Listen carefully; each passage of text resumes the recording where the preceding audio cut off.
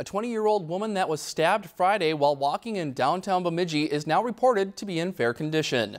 According to the police report, the woman was stabbed 9 times. That includes 3 times in the neck and once in the left breast. The victim is currently at the Sanford Trauma Center in Fargo.